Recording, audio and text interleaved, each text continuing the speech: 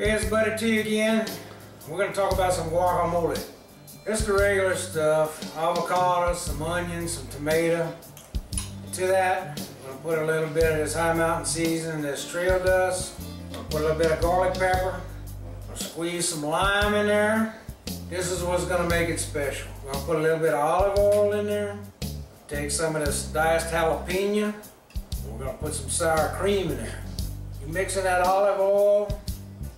You're going to mix that sour cream around on them avocados. Them avocados ain't going to turn black. And they ain't going to turn black for like 2-3 days. It's still going to be that pretty green.